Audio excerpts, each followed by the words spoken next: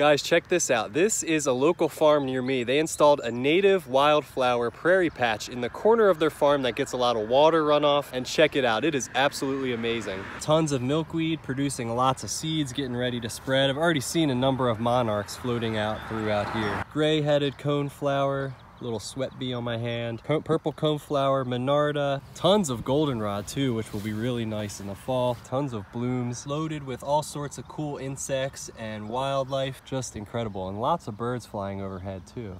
These prairie patches or prairie strips on farms or agricultural fields can really help reduce pollution from runoff, from agricultural runoff. It can slow water down, it can hold more water on the land, and not to mention all the incredible benefits to the ecosystem and to these insects and birds that I just showed. Stuff like this is what we need on more of our farms and agricultural fields. This is how we start reversing the insect decline that we've been seeing over the last number of decades. So if you farm your land or you work on a farm, consider adding some prairie strips.